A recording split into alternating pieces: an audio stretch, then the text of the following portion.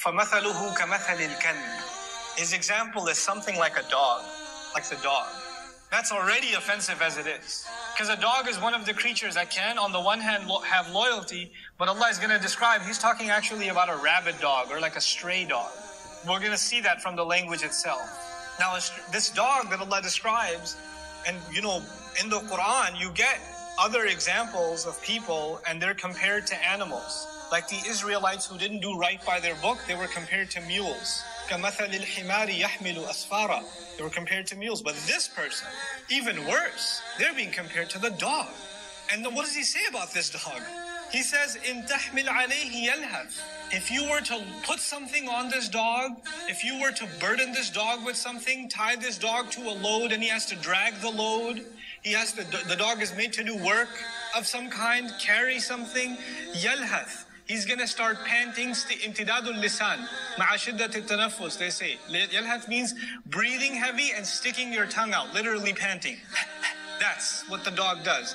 When an animal sticks its tongue out and it's panting heavy, it actually means that it's exhausted. So Allah says, very specific language. He says if you put a load on it, it's going to start panting.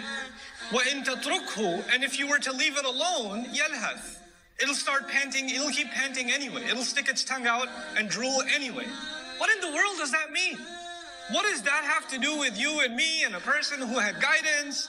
That Allah gives this strange image of a dog that is being made to do a lot of work and it's panting, or if it's left alone, it's still panting. The idea of lahath, of panting, is actually a kind of disturbance. A creature, a human being, any animal doesn't pant until they're disturbed, overwhelmed, bothered, unsatisfied, thirsty. This is the image of someone that's unsatiated, unfulfilled. And so our ulama commented exhaustively on this. The use of the word hamal, to load onto it, to put a responsibility on it, is used in the Quran for revelation.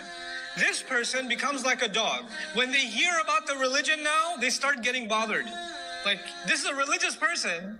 This is a person who knows about the deen, but since they've shed away from it, now even when they hear a reminder about what's right and wrong in their faith, internally they don't like it anymore.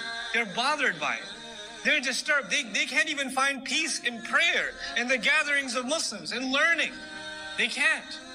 And so they want to get away from this company and they want to slither away to some dark company, some bad environment. But when they go there, of course, they're still disturbed. They were hoping they could leave this place and find peace somewhere else. They don't find peace.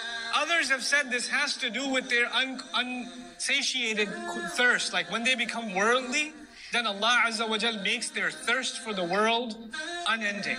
Shaitan got behind them, they allowed shaitan to get behind them, and now basically shaitan makes them want to consume and consume and consume, even if there's no more to consume. What in the world does that mean? It actually means a person who's, for example, they get obsessed with money. They get obsessed with desire, with lust. They get obsessed with food. They get obsessed with stuff. They're thinking about food when they're hungry. They're thinking about food when they're not hungry. That's all they can think about. They're throwing up from lunch and they're worried about where am I going to have dinner. You know, they get obsessed with stuff. They're buried under debt and they're thinking about what can I buy from my credit card now? What more can I get? People become indulged in unhealthy things and they can't stop themselves, like a dog can't stop itself from panting. Whether there's a reason to or not, whether there's a need or not, whether it's justified or not.